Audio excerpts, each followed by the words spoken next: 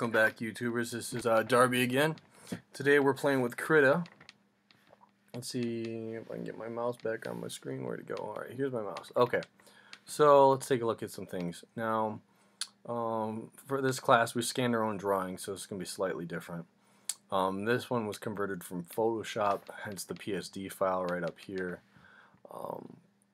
But basically, the only big difference is I had the pencils switched over. And so today we're not going to worry about converting the line work. I just want to go over a few things. So first thing you do get is, and I'm sure I'll go over this in class, I want you to experiment. I want you to go, I believe it's that button. Yeah, it's this button right here. And then I want to make sure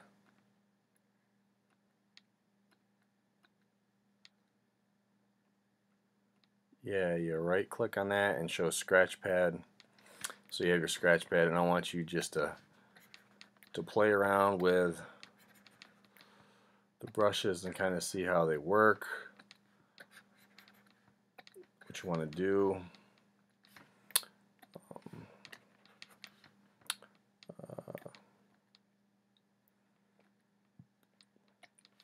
And so you can learn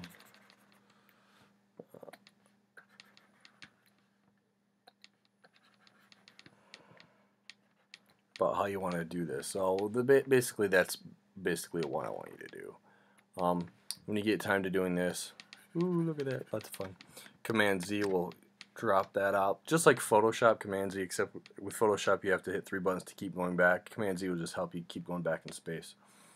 First thing to go over here as a refresher, because I'm sure you watch my other videos, we're going to throw a new layer out here, and I'm going to bring this layer, I'm going to have it highlighted just by clicking on it, so it's highlighted. I'll push it up to the top so it's on top of everything. I'll double click that. I'm going to put hat color. No, that's supposed to be color. Oops. Oh well. And so I'm going to hit the plus key to zoom in, and then I'm going to hold down the space bar, left click and drag down so I can bring that hat and then let go. And I'm going to go over, let's see here, this kind of looks good. It's been a little bit, I can't remember my favorite brush. So I'll go over here, X that out.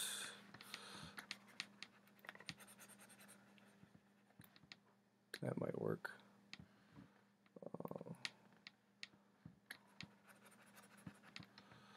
Right,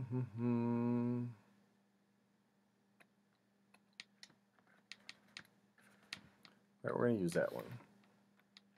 Obviously we're going to change the color. I'm going to pick like this brownish color there.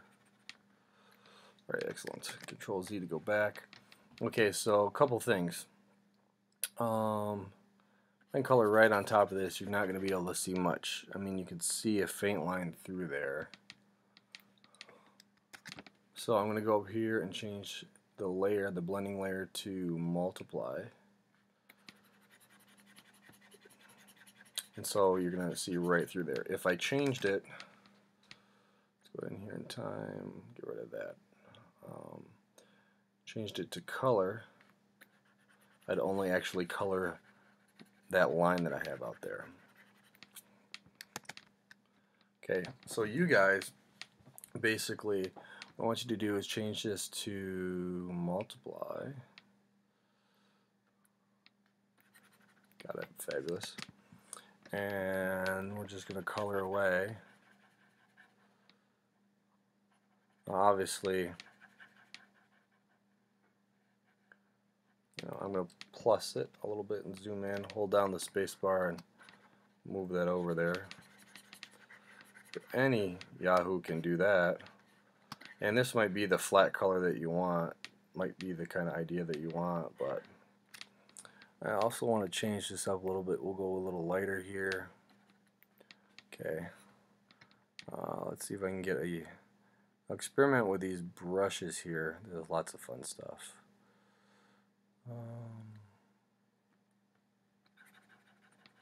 And so now I'm mixing some value here, mixing some stuff up. So that's what I'm talking about. Any Yahoo can just, you know, why do you have a computer program if you're just going to color it like you would color a coloring book? So you guys should try things a little bit differently. So that's one thing there. Let's minus to go back. Also, just like in Photoshop, you can press the bracket keys to make this thing larger. And I definitely suggest you play with the brushes, because you'll see some brushes are just amazing. I mean, I have two different colors there, and then we can go grab the palette knife and blur them together. There's some pencils. Look at that pencil.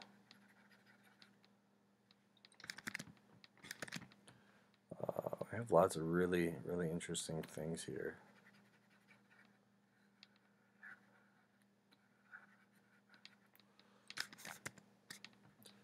You just have to kind of go and experiment and figure out. Well, this is the oil pastel one, I believe. I love choosing the oil pastel here. And I love blending them. Let's see, where's my blender at? And you can always hit like your right finger there. I mean your right trigger. You should be able to change these and then go in here and smudge. Yeah. Yeah, that's not what I wanted. And Z. I'll find it. It's been a little bit, but I'll find it.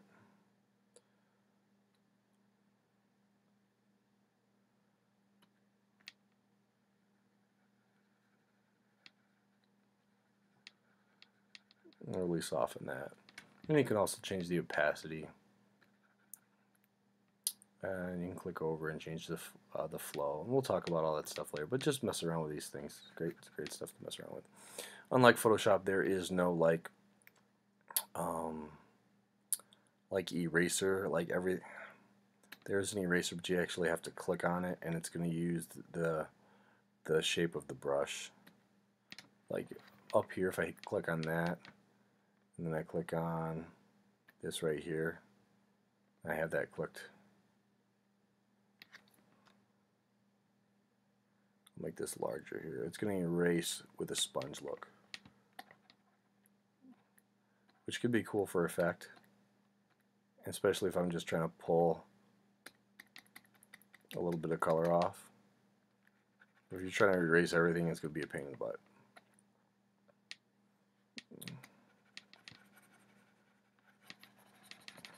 Okay, so now I'm talking about that a little bit.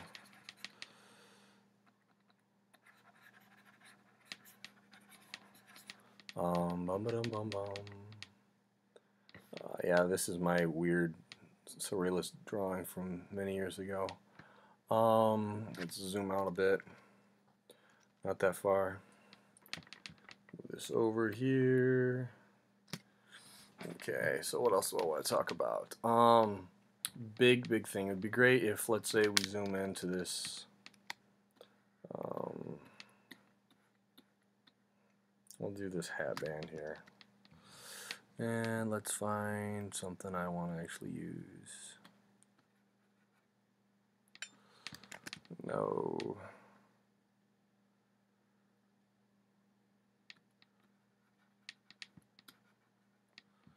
It's kind of cool. It's got a nice watercolor feel to it.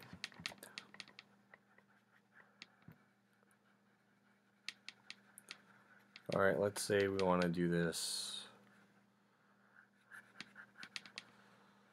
And there's thousands of ways to do this. This is how I'm doing it. I know this is not the best. But whatever. And then later on you want to change something. Let's say you get another layer here, and then you have we got like this black. Oh, it's not black.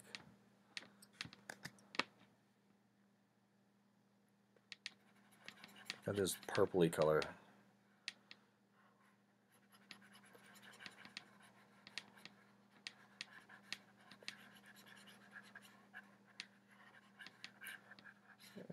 Very interesting look, very watercolor-ish. Let's say we click on this again and then image.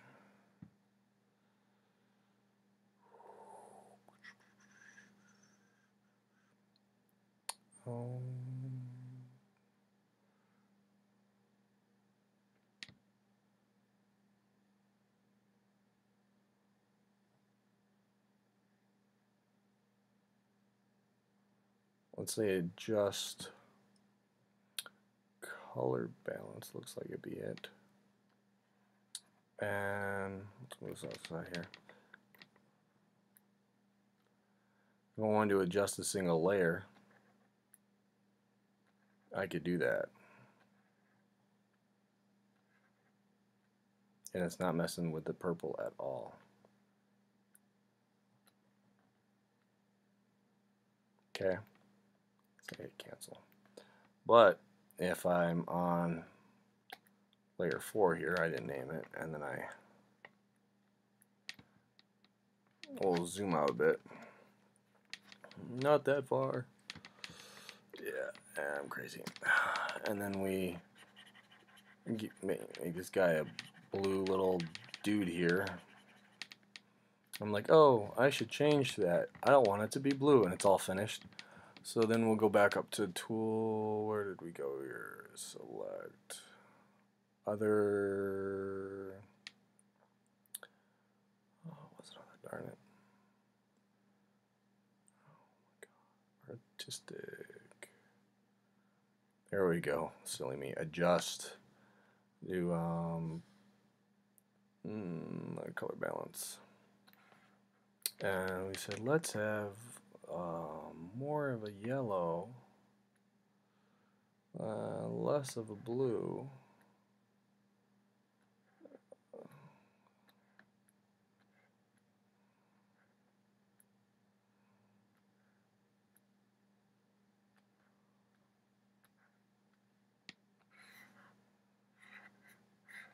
should be changing.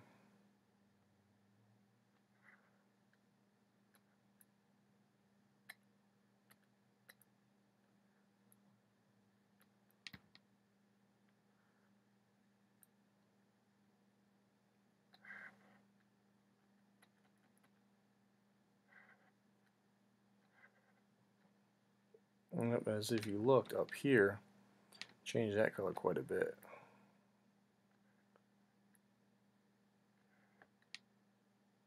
So now it's green. And so if you want to change one section, you need to actually work one layer at a time. So we'll Command Z a couple of times, bring that back into time. Alright, so one last thing I want to mess with. I do not like this brush at all. Let's go with you. Oh yeah, two more things actually. So let's say we had a layer, we type in line, because some of your works we've scanned might not look correctly. And I'll pick black, maybe. Is this black? This is kind of black. And I can zoom in, I can change this line here, this size here, and then I can just draw this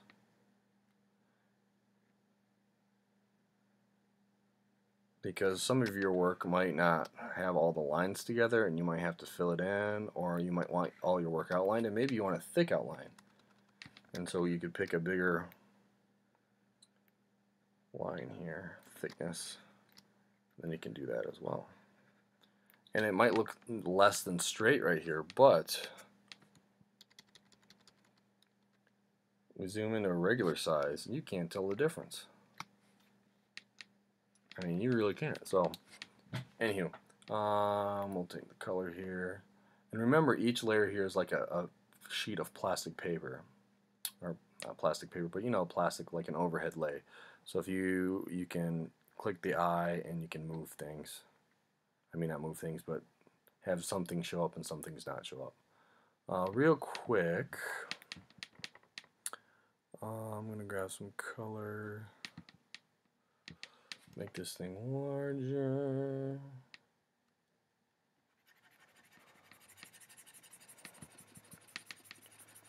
Alright, obviously I'm just scribbling away here. Alright, so let's throw another layer out here. Now we'll move this layer, I believe it's to the top, I believe. We'll do pattern. This is what you do at the very end. And then I'm going to hit multiply, I believe. And then I'm going to go to click here, find patterns. Sometimes they have a description right there.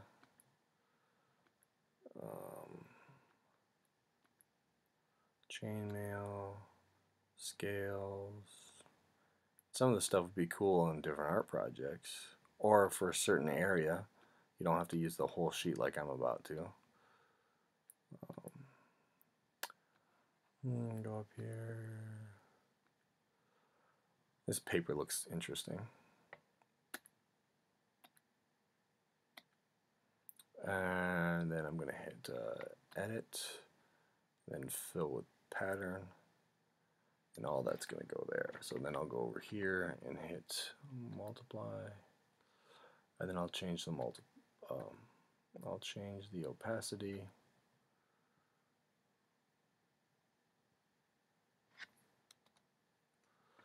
And so I can make that opacity really weak or really high. And depending on how I change this, depending the look. So let's say we didn't like that pattern. Delete that pattern there. Let's say we wanted that pattern. Go to edit, fill pattern.